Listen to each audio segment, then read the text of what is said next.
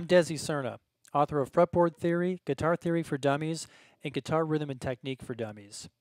In this free guitar lesson, I'm going to show you how to play in the style of Stevie Ray Vaughan's Pride and Joy. This instruction is suitable for intermediate level players and up. You can follow along using free guitar tab. To get it, just go to the link in the video description. Before I begin, I need to explain that getting a handle on playing Pride and Joy is a challenge because of the distinctive techniques involved. In order to make the song easier to learn and play, I simplify it and teach it in a step-by-step fashion. If after completing this simplified version you want to learn how to perform the song like the original recording, then I recommend that you purchase the official and complete sheet music and tab. To approximate the sound of Stevie Ray Vaughan's guitar tone, I'm using a Strat-style guitar made by Bluesman Vintage guitars, and it's got some Seymour Duncan Antiquity Surfer pickups in it. I'm playing through this Fender Pro Junior, but I'm not using the speaker on it. I'm actually coming out of it and coming into this Rivera Silent Sister isolation cabinet, which has a vintage 30. I'm running a Visual Sound Comp 66 compression pedal. And I'm adding some reverb on the mixer. And then for some parts of this, I'll kick on some overdrive. I'm using a Visual Sound, which is now Truetone VS-OX dual overdrive pedal. I'm using the left side of it. Here's the overdrive. And again, here's the clean sound. And I started, I opened Pride and Joy on the middle single coil pickup with overdrive. But then when I got to the main rhythm figure, I turned the overdrive off and I moved to the neck pickup.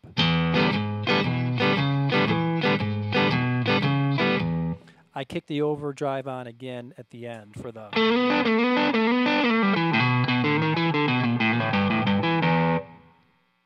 One final thing before we get started. The song is a standard 12-bar blues chord progression in the key of E with guitars tuned down a half step to E flat in the original recording. But for this lesson, you keep your guitar in standard tuning.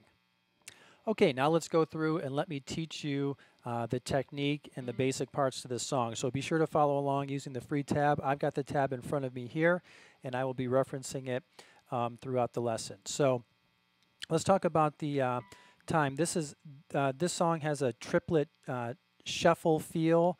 So that means instead of playing straight eighth notes like...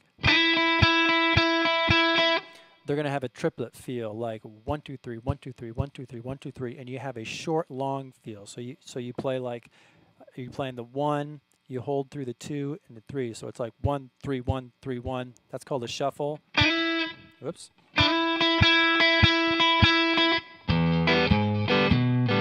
So that's the first thing you want to know about this is that triplet shuffle feel, rhythmic feel that the song has.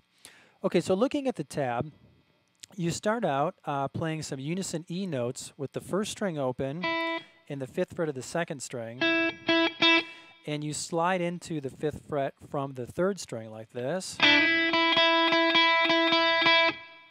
Just a little slide there. You could pick this with downstrokes or upstrokes. Sometimes I like to pick upstrokes because I just like the sound of to hear the E, the first string first. In the original recording, this part actually comes in, I think it comes in on beat 2, actually. It's like 1, 2, 3, 4, 1, 2, 3, 4.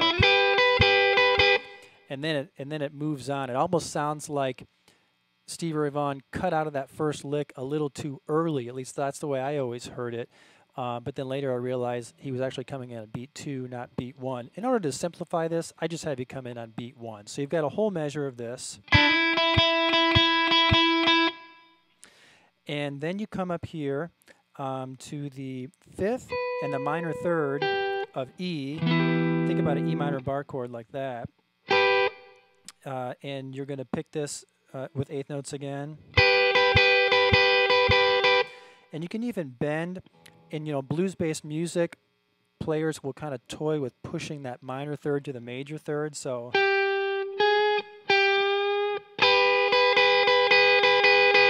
Not too much on this one, but you can bend that a little bit. Then you come back down here and repeat this. You end on 1, and I actually played this on the middle at the beginning. I played this on the middle pickup, and I had some overdrive on it because as I listened to Stevie Ray Vaughan do this, it appeared that to me that he was using the middle pickup with some overdrive on it. So here it is with those settings.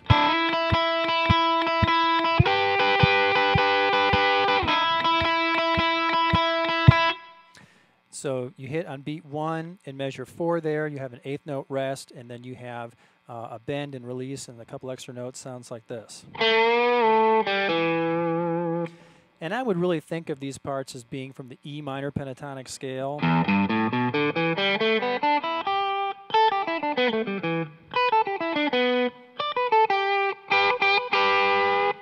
Which is the primary scale that Stevie Ray Vaughan used to play the lead guitar parts on this song, which we're not covering. We're just going to focus on the main rhythm guitar parts and the main rhythm figuration and the techniques that go along with it. So measure 4 there is. So that's the 2nd fret of the 3rd string. You're going to pick it, bend it up. You're going to hear it release. Play the same string open, and then end at the 2nd fret of the 4th string on E.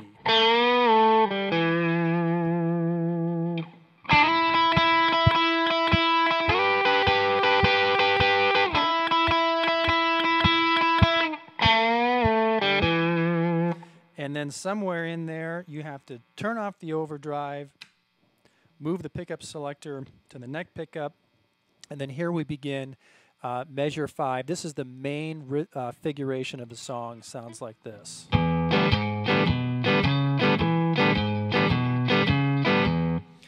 This is a signature Stevie Ray Vaughan rhythm style. And there are several things going on in here. And if I tried to have you play it all at once, you would fumble through it and you would miss some important things. So what I'm going to do is I'm going to break this down. I'm going to teach it to you in steps. We're just going to learn a little piece of it, and then we're going to add to it.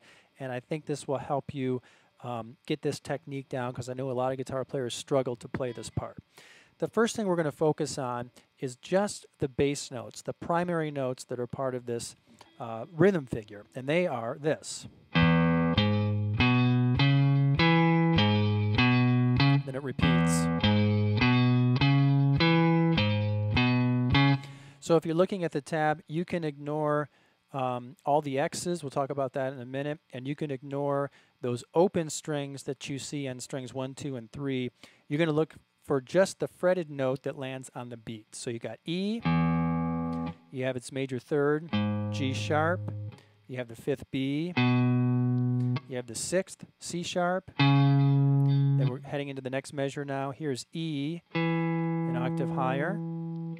Then you come back to the major 3rd G sharp, 5th B, 6th C sharp. So here it is again. Then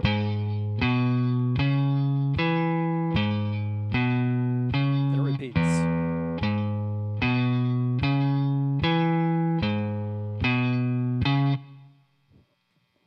So memorize that and rehearse it. And this is basically kind of a kind of like a bass, a boogie woogie bass line that a bass player would play, and you're playing it on the bass strings here on the guitar. Okay, here's the next step. We're going to go through and play those notes again, but instead of only strumming and picking those notes individually, we're actually going to strum across all or most of the strings, or a good portion of them, on the way down with each downstroke. But we're going to mute the strings that do not include our target note. So we're going to hear our target note, and then we're actually going to hear the other strings will just be scratches. It'll sound like a raking sound, like this.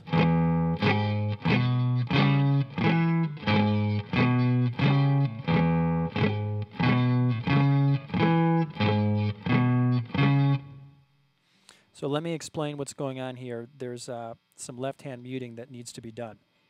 So when you play that first note, the open 6th string E, you want to lay your fingers across the other string so that as your right hand strums across the strings, you hear the E, but the other strings are muted.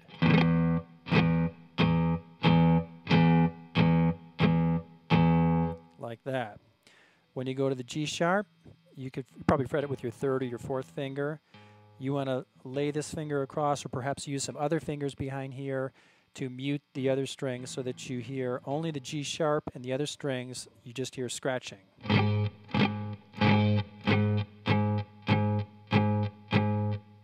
You could practice going back and forth between E and G sharp.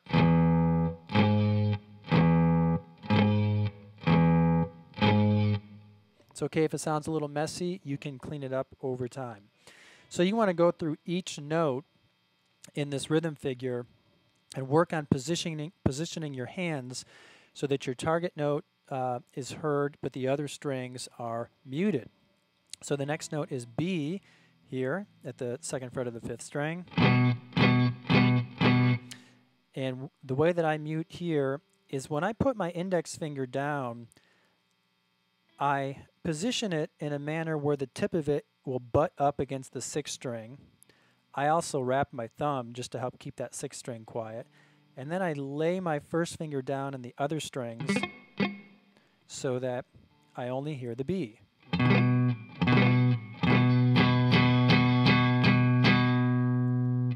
Once you get used to this, you know, it's one thing just to be able to play each individual note and mute the other strings, but it's another thing to go from note to note, from fingering to fingering immediately and get everything into place and have the note fretted and the other strings muted properly. That takes a lot of practice. So go back to the beginning and work on playing all of these notes now.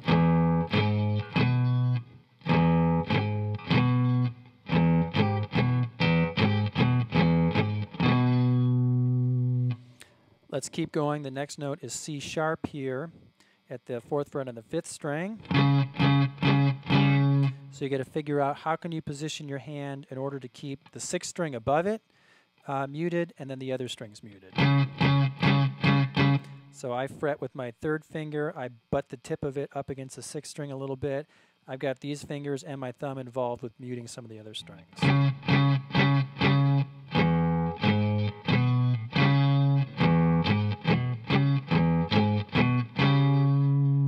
Notice that there's some extra added noise in there on occasion. Don't worry about that. You can clean it up over time. When we go to the next step and put everything together, we're going to make it all work. So, all right. Next, we have the octave E here at the second fret of the fourth string. So I fret that E. The tip of my finger is butting up against the fifth string A. My thumb is muting the sixth string, and then my index finger is laying down to mute the other strings.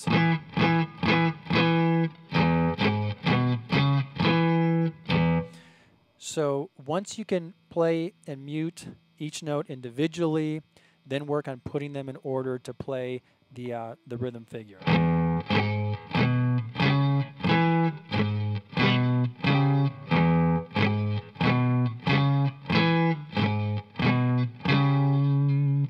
Okay, notice it sounds a little messy.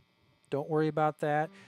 Your version may sound a lot messier. I remember when I was first learning this song years ago, I really struggled to get it down and do the muting properly, and it probably sounded something like... It was bad, but I kept at it, and eventually over time I got the feel for how to position my fingers to sustain the notes that I wanted to sustain and mute the strings that I wanted to mute. It doesn't have to be perfect. You want to clean it up as much as you can, but it doesn't have to be perfect. You'll see that in a moment. Okay, so we've worked on playing the primary notes, which is kind of like a bass line. We've worked on playing them together with some muting and raking as you strum down across multiple strings. The next step is to add some upstrokes. If you look at the tablature, beginning at measure 5, you can see we've got the primary notes played together with muted strings. And by the way, I went ahead and put X's on all the strings just to indicate they're muting, but you don't necessarily have to strum across all of the strings every time. You strum a downstroke and you hit multiple strings. It's not necessary that you mute and play every string there, but it was easier just to tab it out that way. And then those are all on the beat, and on the upbeat, in between, as your pick is coming up, you play strings 1, 2, and 3 open, like this. It could be strings 1 and 2, or 1 or 2 and 3, or maybe you accidentally hit 4. It doesn't really matter. You just hit the first few strings in between the beats. So let's put it all together now. Let me do it for you first, and then I'll give you some instruction on how you can put it together yourself. So here it is.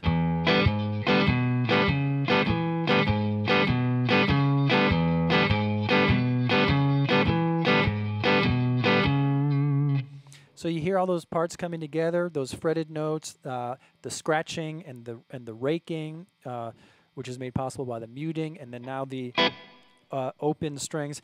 It's really kind of it's like simulating the sound of a drummer playing a shuffle rhythm on the drum kit and kind of rolling into that backbeat, you know, hitting the snare. It's got a very percussive sort of element to it, and it's a trademark of Stevie Ray Vaughan's style. You hear him do it in a lot of other songs too. For example, Cold Shot, you know.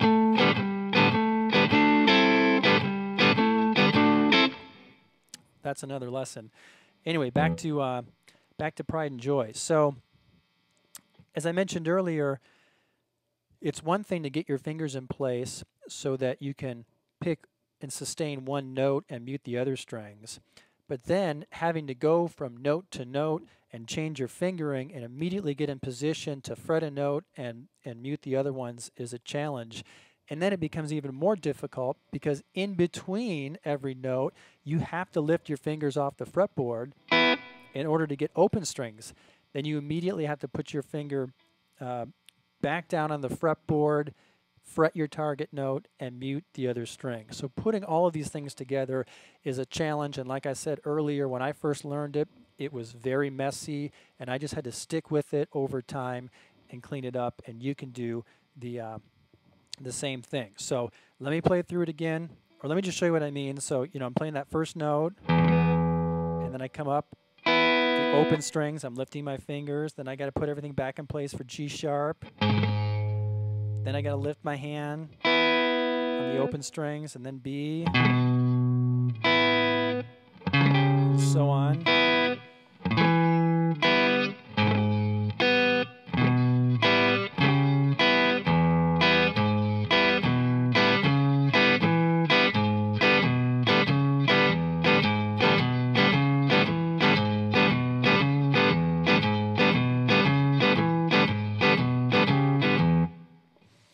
Notice how once you put it up, put things together, once you bring it up to speed, that muting, the open strings, your hand getting back down there, it cuts off some of the extra noise. So even if there is some added noise in there, it kind of works, you know, and it just adds to the whole effect of this part. I should point out that this is simplified, like I mentioned earlier.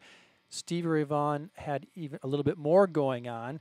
But I just want to teach this to you in its simplest form so you can focus on getting the technique down. You're welcome to take a closer look at the original recording after this lesson if you'd like to work out some other parts. So we played this rhythm figure around the E chord, which begins at measure 5 in my tablature. This follows a standard 12-bar blues chord progression. When you get to measure 9, you switch from an E to an A. And so you just want to take this bass line and move everything over a string and start on A and play it on A.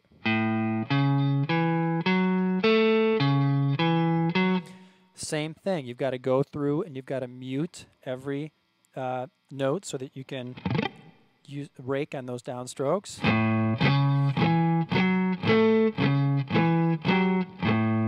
Here on the 5th string, my thumb has to comes into play right at the beginning, because in order to play the A,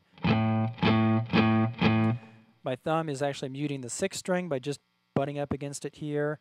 my index finger and some of my other fingers are muting strings 1 through 4, so that only the 5th string A rings and sustains.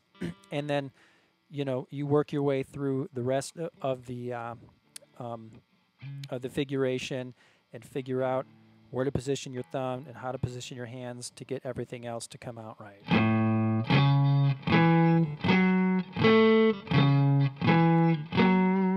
As you work on this, you know, it may sound really messy. Stick with it. Work on hitting those target notes and work on positioning your fingers so that you're muting the other strings. And over time, it will come together. Don't give up on it.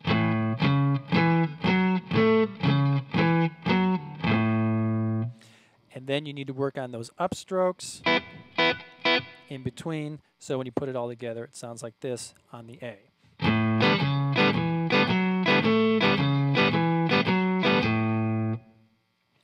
So work with that for a while. You can go back and forth between E and A.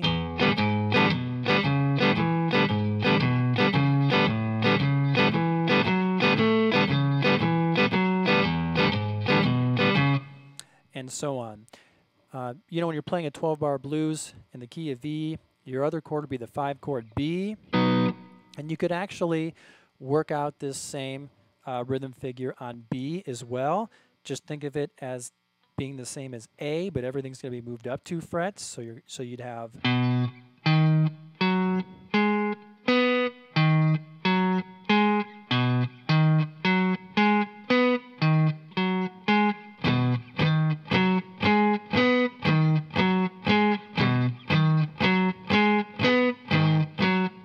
with the open strings on the upbeat.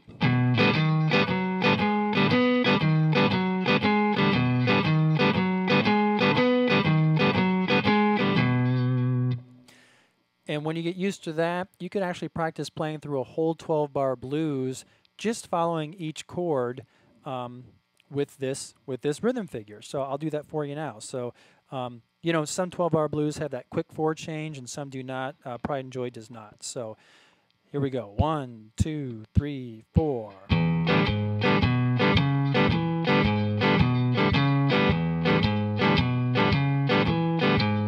Here's the 4-chord A. Back to 1. 5-chord. Back to 1. You could work toward doing something like that. Sometimes the 5-chord is split. You got half a measure of 5, half a measure of 4. So you could do something like, I just played the first half of the rhythm figure on B, then I switched to A, and I played the first half of the rhythm figure on A. So that's just a way that you could practice, and you're almost there. You have most of Pride and Joy. At least you have most of it as I teach it.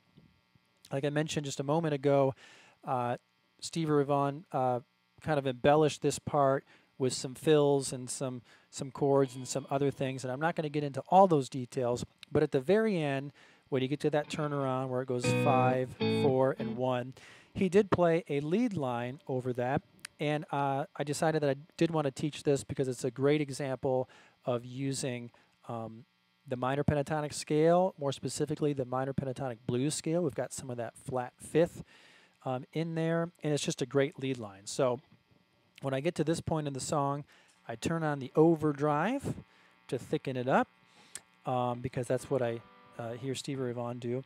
And here's how this part sounds. We are now, we're picking up a beat before measure 13 in the tab. And notice that we have these, we have triplets here, triplet 8th notes. So it's a 1, 1, 2, 3, 1, 2, 3, 1, 2, 3, 1, 2, 3. So this is actually going to start on beat 4. So it's going to be 1, 2, 3, 4.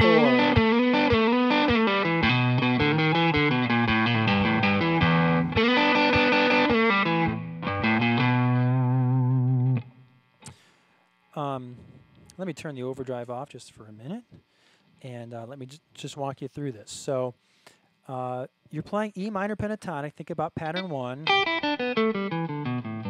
Here's pattern 2.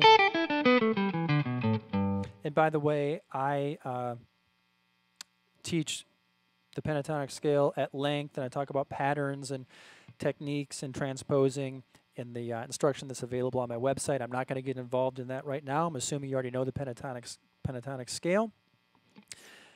So here on beat 4 in measure 17, you slide up from pentatonic pattern 1 into pentatonic pattern 2. Very common move here. And then we have measure 13. This would be where the 5-chord B7 starts. And you actually play that same lick 2 more times. So it's 1, 2, 3, 4, 1. And let me back up to measure 11, and let me play some of that rhythm figure so you can hear how it transitions then into the lead line. So from measure 11,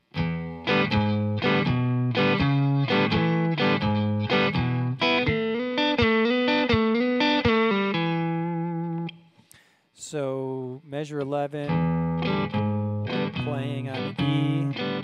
Here's measure 12, the B, and then I never make it to C sharp. After these open strings on beat 4, I go right into the lead line. We're in measure 13 now.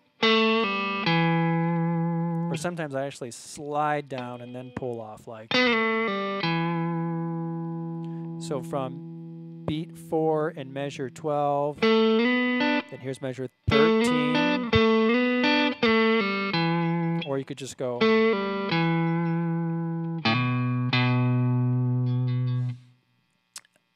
The end of measure 13 is, and then if you look at measure 14, right there in that pentatonic pattern 1, you've got a little chromatic half-step movement there as you walk up to the tonic pitch E. Let me back up a little bit. Beat 4 of measure 12, excuse me.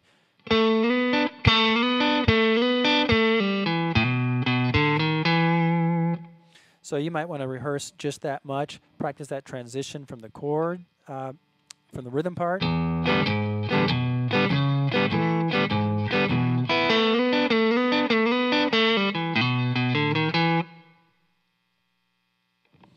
Okay, so we left off with the first beat in measure 14, and I'm going to pick up then, this is the 4th note in the measure 14, and it's, and the next grouping is, so let's just try that. So very beginning of 14, you have the, then you reverse directions, now you're going backward in the scale. There's that flat 5th from the so-called blues scale. And then you have a little hammer-on pull-off here. Let me pick up with the last 3 notes in measure 13, which are, and then I'll go right into 14. Why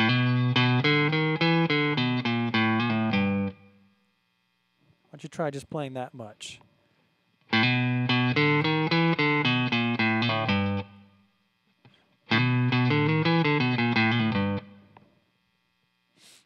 Okay, so we left off at G, the 3rd fret of the 6th string, in measure 14, and from there you go open E is the 1st note in measure 15. So let me back up a little bit. Whoops.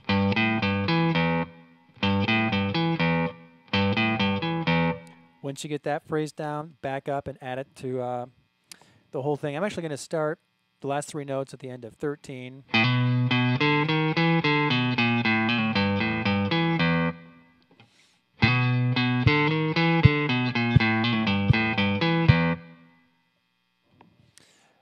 Let me back up a little bit further and add some of that rhythm figuration in there.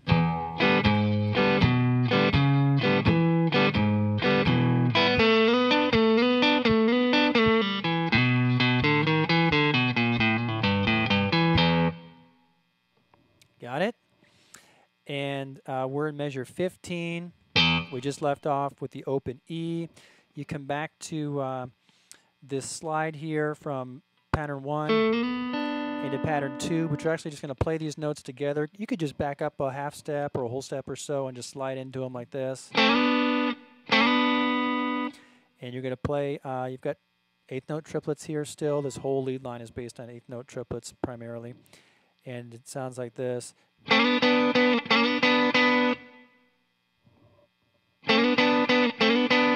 Sometimes I like to play it with upstrokes. Let me back up.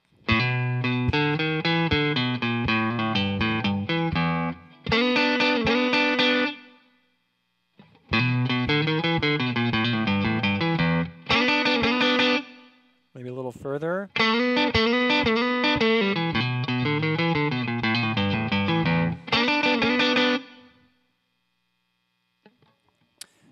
And the last thing we need to do then, we're at the end of measure 15. Let me back up. We'll pull off there. That completes measure 15. All of measure 15, beginning to end, sounds like this.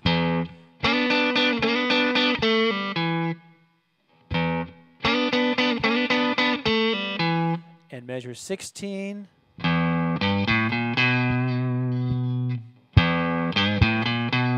Just like that. From beat 4 of measure 12.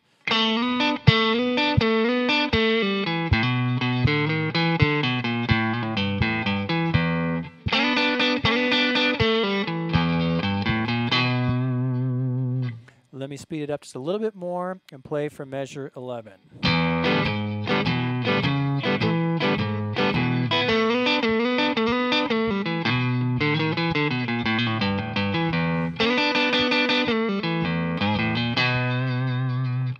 Let's do it with some overdrive. I'll count you off. I'm going to start at measure 11. Actually, I'm going to kick the overdrive on right at measure, right when the lead line starts. So 1, 2, 3, 4.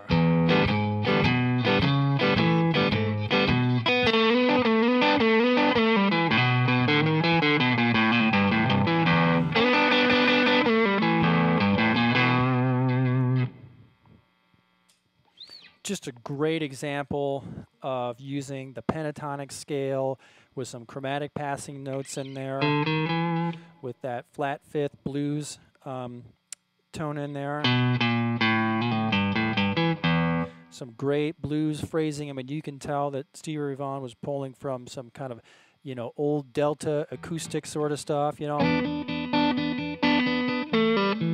Some electric guitar styles. I mean, it's just got a rich blues flavor to it. These types of licks would work really well in rock music and stuff too. It's a bit of a challenge to play it up to tempo. It does go by quickly.